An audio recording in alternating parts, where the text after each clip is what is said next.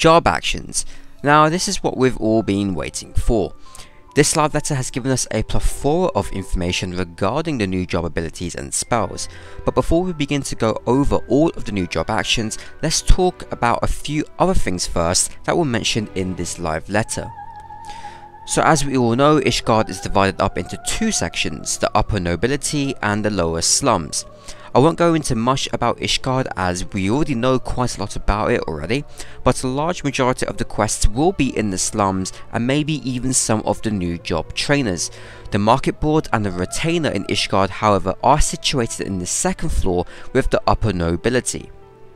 And this market board is of course linked with all the other markets in Eorzea. We also get some more flying mount information. So you will be able to pick up your first flying mount very early in Heavensward. However, you will not be able to fly all over the map instantly. There's a new mechanic called etheric currents. All over the world, the sky is filled with currents which restrict your flight path. The only way to fly into these strong currents are by collecting what's known as etheric currents, which can be obtained via quests, but also through actually discovering the new areas and locations. You will need to explore different areas in the maps on foot first, before you can start to fly over the area. The Dravania foreground is the next zone that they decided to show us, and you can actually encounter wild, dangerous chocobos in this zone. Monsters in Heavensward are also much stronger than what we've previously dealt with before in the Realm Reborn, adding to the increased difficulty all around. If you're going to go at it solo with two high level monsters, you may need to actually run, otherwise you will die, which actually sounds kinda interesting. Beastmen tribes are also very deadly areas now, so you may need a few of your friends to also help you out. Next up is the Ravana Primal Battle, and shockingly, the first thing that came into my head was Titan, with the high platform in the middle of nowhere, and I will not be surprised if the fence around the arena falls off and you could potentially get knocked off. On these images you can also check out the new Dark Knight, Astrologian and the Machinist job icons in the party UI. What also struck my eye is that the Dark Knight has a comparable HP pool to the Warrior. This particular encounter does look like the story mode or the normal mode Ravana boss battle, as everyone has been level synced down, and Yoshi P also has much lower HP than before. And now let's go over all of the job changes individually. Of course not every job action will be covered, as they never talks about every single job action in the live letter, but this should give you guys some insight and a taster session on what to expect for the new jobs in Heavensward. First, tanks.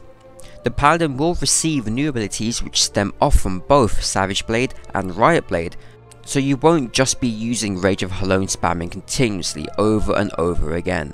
So you'll first be using Rage of Halone to gain enmity, then you'll be using your various other combos to land your dots. It also means that as an off tank you'll be able to deal significantly more damage and manage your dots for far greater DPS experience. One new skill that the Paladin is getting is Divine Veil. Divine Veil sets a barrier around the user, and if cures or heals are cast on the Paladin whilst under the effect of Divine Veil, nearby party members will also receive a similar barrier buff. They will also receive other abilities which will allow you to block incoming attacks more frequently, which should also allow you to utilize Shield Swipe more often. The Warrior will be receiving a new stance which opposes Defiance, which is called Deliverance. Deliverance is the stance which will increase your overall DPS whilst acting as the off tank. Similar to Wrath, whilst under Deliverance, you will be receiving stacks of Abandon which can stack up to 5 times, and you will receive new skills which do consume up your Abandon stacks. You will be able to keep all your stacks while switching in between both Defiance and Deliverance stances, allowing for easier interaction between being a main tank and an off tank during raids. Raw Intuition is also a new skill which the Warrior is getting, which guarantees a parry while standing in front of your target. However, if you are attacked from other angles whilst you have Raw Intuition up, you'll receive critical damage, so it's a very high risk, high reward skill. The Dark Knight received a stance called Dark Side. Similar to Sword Oath, it's an attack based stance. You'll have an aura which comes and surrounds you but gradually depletes your MP. You will be unable to receive MP support from your allies such as Mage's Ballad, but you do have skills which can restore up and regenerate your MP. Grit is the tanking stance for the Dark Knight. Essentially it helps you gain enmity, and they never really mentioned what else Grit can do. Similar to Holmgang, the Dark Knight is getting a skill called Living Dead, which is an all-out blocking action. Unlike the other jobs where you use a ranged skill such as Tomahawk or Shield Lob to grab enemies, the Dark Knight instead has an ability which allows him to leap to his target. Some other abilities that are named are Dark Dance, Dark Passenger, Dark Arts, and Soul Eater, the traditional Dark Knight ability. Monks are receiving a new stack known as Chakra, which can be stacked up to 5 times.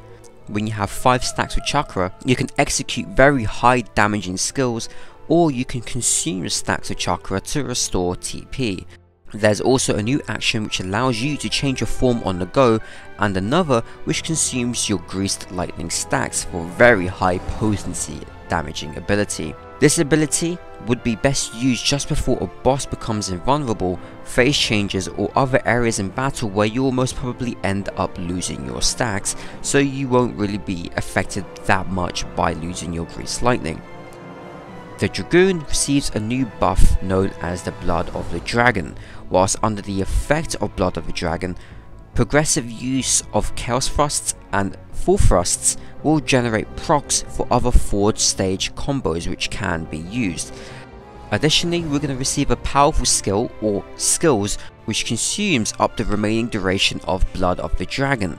We're also going to be receiving our 100th million adjustment to our jumps, which is no surprise really. The ninjas aren't receiving any drastic changes, but mainly quality of life fixes. One concern is how Huton takes up a majority of your ninjutsu casts, so there will be new weapon skills in the rotation which will allow you to maintain your Huton buff even longer, so your ninjutsus are now freed up for other damaging abilities instead. Also, a few new positional skills have been added to the ninja, and an ability like Goad has also been included, which allows you to decrease the amount of enemy generated by a targeted player. The Bard receives a new action known as the Wanderer's Minuet. This song can be used whilst playing other songs, which makes it rather unique. It gives you a unique stance where you can start charging up and channeling your abilities to deal additional damage. However, movement is restricted whilst charging up your abilities, and you will not be able to do auto attacks. It sounds like whilst you're under the effect of Wanderer's Minuet, you want to charge your abilities in between your auto attacks to ensure you're receiving a damage boost and still auto attacking without a deficit in your overall DPS. Of course, we'll have to wait and see what happens. Sidewinder is a new physical attack which will increase the effect or the potency of your dots which have already been applied to your enemies. The Machinist has 5 stacks of ammunition.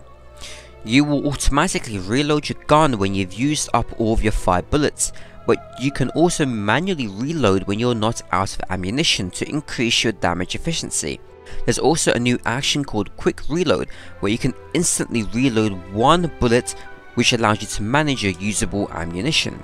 There are also weapon skill combos unlike the standard jobs such as the Dragoon and the Ninja.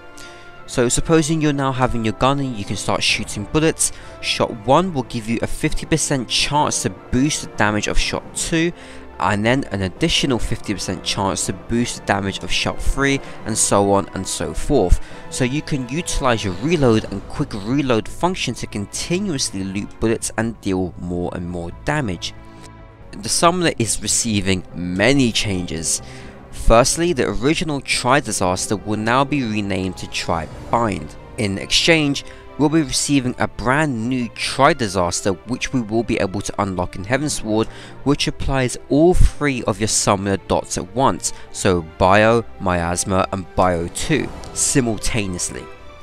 Also, the summoner will not be receiving new Eggies, instead will be receiving what's known as the Dread Worm Trance, which possesses you with the power of Bahamut himself.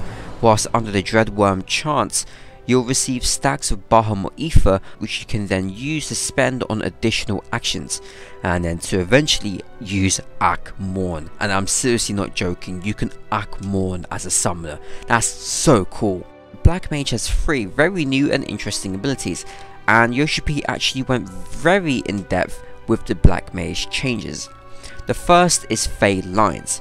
Fade Lines is a stationary AoE buff which you place on the ground.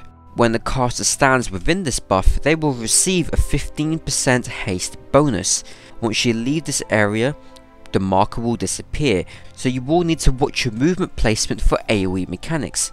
The next is Sharpcast. Sharpcast is an instant 15-second duration buff which guarantees you a proc when using your next ability, such as Fire or Thunder. Sharpcast disappears once you cast either a Fire or Thunder spell which generates you procs. The finale is Enochian. Enochian is a 30-second buff which grants you the ability to use Fire and Blizzard 4, but you will need to be in either Astral Fire or Umbral Ice to use your respective elemental skill.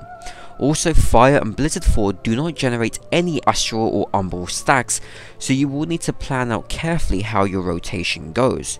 One interesting part about Enochian is the interaction it has with Blizzard 4. Each cast of Blizzard 4 will renew the duration of Enochian, but 5 seconds from the overall buff will be removed.